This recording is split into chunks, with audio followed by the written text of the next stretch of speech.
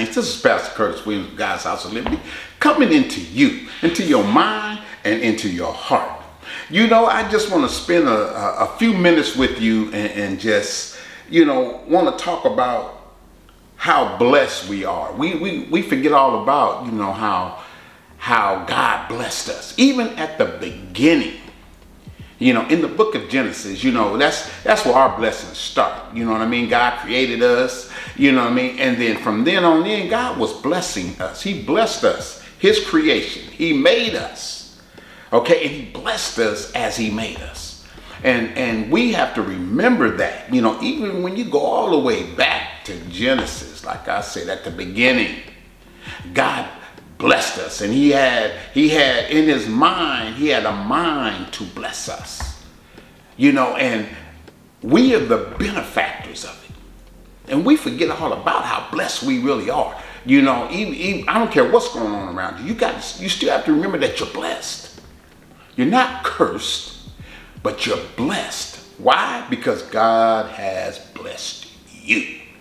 And we need to be reminded of that every now and then. We need to realize that, hey, look, we're not beaten and torn down, but we're built up and made stronger. And because of God's blessing us, we should be victorious through that blessing. Nobody can bless you better than God can. Amen. So we have to really start walking in the blessings of God. Amen. It's good to be blessed. Just remember that you are blessed. And not only that, God created us. Okay? God created us to be blessed. Amen. Woo, that's a good one. God created you to be blessed. God created me to be blessed. God created us to be blessed. Thank you, Jesus, for the blessing. Hallelujah. Genesis chapter 1, we're going to be reading 27, 28, and the 29th verse, just to see how good God is to us. See how good he is. Don't forget about that. Remember, God is good. Okay? All the time. Praise his holy name. Let's have a word of prayer. Dear Heavenly Father, we just come before you, Almighty God, just thanking you for the many blessings that you have bestowed upon our lives.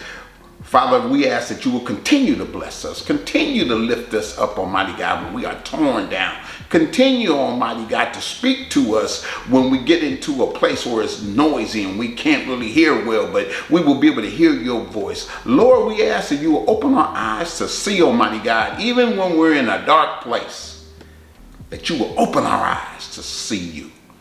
Lord, we thank you. We ask that you will anoint our ears to hear the truth and anoint our hearts to accept your truth. In Jesus' name we pray. Amen. All right, saints, here we go. God created us to be blessed. Genesis chapter 1, verse 27 through 29. The 27th verse reads as follows. So God created man in his own image. In the image of God created he him. Male and female created he them. God created us in his image and in his likeness. Okay, so we look like somebody, and that somebody is God. This is what we look like, is God's features. Okay, it's what God gave us. And I'm not saying this, but the word of God said that he created us. Okay, and how did he create us? In our own, in his own image. So our image is the image of God. Praise God. So you don't have to walk around saying that you're ugly. Okay, God has created you in his image. Okay, that's how God created.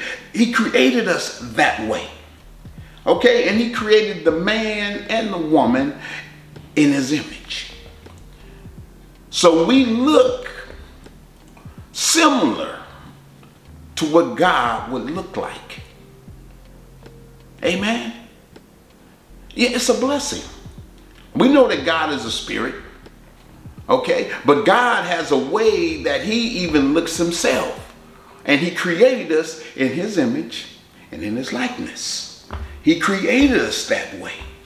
Amen. So remember that. So God created man in 27 again in his own image.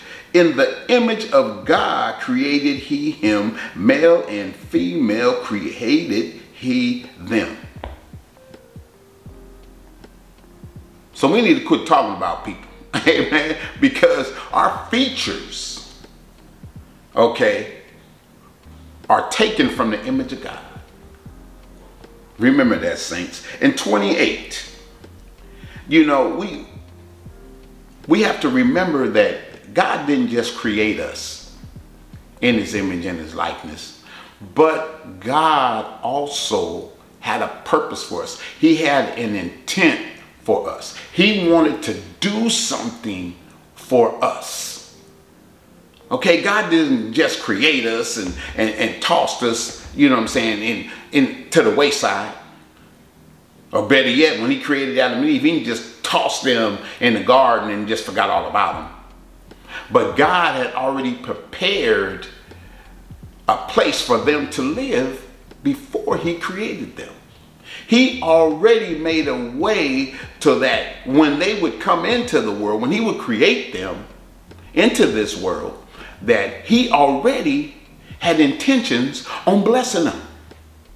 The blessing was already made and set up before the blessees came. Praise God. In other words, the world was already set up to receive man and woman, and was already set up from when man and woman was created, that they would be blessed after they was created. It's nothing that they had to do. Everything was already prepared. The blessing was already prepared. The blessing was already laid out. God had already set up the blessing before he created us. Woo! Some probably would think this is not proper grammar, but ain't God good? Yes, he is. You know, he is the blesser. And I'm so glad that he is blessing us. In the midst of whatever is going on in our lives, God is still in the blessing business. He's still blessing his people. Amen. You need to be happy. You should shout hallelujah right now. Hallelujah. You should have a hallelujah on your heart. Just being reminded how God blesses us and how he's still blessing you. Amen. Verse 28 says this. And God blessed them.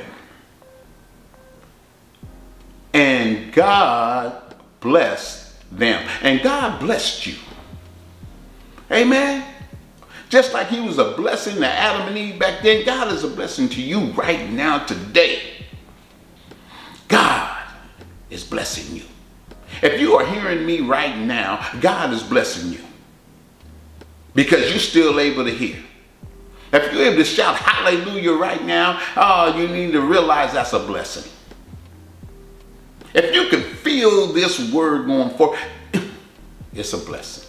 Amen. So you need to realize you're blessed right now in the midst of all of this. You don't have to wait till tomorrow to come to be blessed. You're blessed right now. Why? Because God is blessing you right now. Amen. 28 says this, and God blessed them, and God said unto them, be fruitful and multiply. Be fruitful and multiply. That means, you know what I'm saying, Adam and Eve was married, so look, have some kids. Amen. Have some kids. God is blessing them to have kids. Have kids. They didn't need an adoption system right then and there because these were only two and God was blessing them. Nowadays, even if you can have a kid, You're able to still have a kid. All you got to do is adopt one. There's a lot of kids out there that need your help. You can be a blessing to those kids just like God is a blessing in you. Amen. You know it. God created us to be blessed. Be fruitful and multiply and replenish the earth and subdue it. Take care of it. God has blessed us to take care of the earth. It don't make no sense that we can't take care of what God has put in our care. Amen. God says subdue it, and that's what we need to do. And have dominion over the fish of the sea. God has given us control, if you will, or power over the fish of the sea. Somebody has to be a caretaker. Amen. Somebody has to be the overseer, the one who's supposed to look over everything. So God has blessed us to be able to watch out for his creation, to take care of his creation. And we're supposed to have dominion. That means rule over the fish of the sea, and over the fowl of the air, and over the living thing that moveth upon the earth. I'm going to read 28 in its entirety and listen to it. And God blessed them, and God said unto them, be fruitful and multiply, and replenish the earth, and subdue it, and have dominion over the fish of the sea, and over the fowl of the air, and over living thing that moveth upon the earth.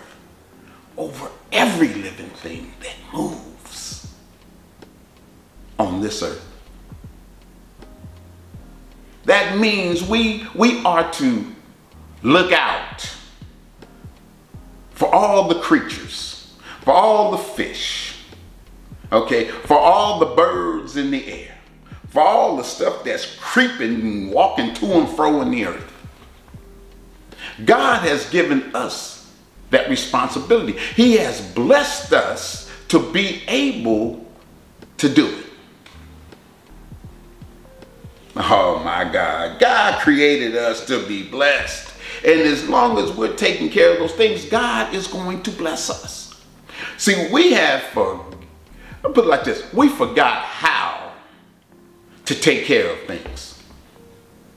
We have forgot that we have been charged at the beginning. Okay, God has blessed us, and then he charged us to take care of things. Why? Because he knows that he has blessed us and gifted us with what we need in order to be in charge of whatever is going on in this world that he created for us. We messed it up later on. Amen. Adam and Eve messed around and did something they shouldn't have did, you know what I'm saying? And they had all this. See, man is, ever since sin came in, man has always been looking for power. Ever since. Everybody, man wants to control man. That ain't what it said in the Bible. The word of God didn't say man can control man, or man should have dominion over man. It doesn't say anything like that. It says that man's supposed to have dominion over the earth. Amen. And not over humans. God created us to be blessed. See, it's no blessing being in charge or control over another human. There's no glory in that. There's no pride in that. There shouldn't be any happiness in that. Why? Because the word of God doesn't say that we are supposed to be rulers over each other. It doesn't say that. Remember, God created us to be blessed. And if you're ruling over another human being, you ain't blessed. That person that you're ruling over is not even blessed. Because they're not free. They're not able to do and to live the way God wants man to live. Praise the Lord. Verse 29. And God said, behold, I have given you every herb bearing seed, which is upon the face of all the earth, and every tree in the which is the fruit of a tree yielding seed. To you it shall be for meat. God has created us to be blessed. God then did everything. When he created us, which is the last part of his creation, when he created us, everything else was already set up. See, God had already had the blessing waiting for us before he created us. And this is just another result of being blessed, of God blessing us. God set it up to where we had fruit to eat. You could have the greens, whatever you needed to eat, God had already provided for you. We didn't have to eat the animals. God had already set up what we should eat. Amen. He had already set up everything. God has blessed us before we even knew we was blessed. I'm telling you, God created us to be blessed. And he's proven it out. We are blessed. You need to remember how blessed you are. You need to go back over into the beginning, which is Genesis. You need to read what God has already prepared for us. When it came down, to it, when God created man in his image and in his likeness, God had already had provisions set up before he created us, before he breathed that breath of life into us. God had already prepared everything around us. So when he made us, we woke up blessed. We woke up and was already blessed. God created us to be blessed. God bless you, saints. This is Pastor Curtis Williams of God's House of Liberty saying thank you for tuning in again. Remember, only what you do for Christ will last. Godspeed. God bless.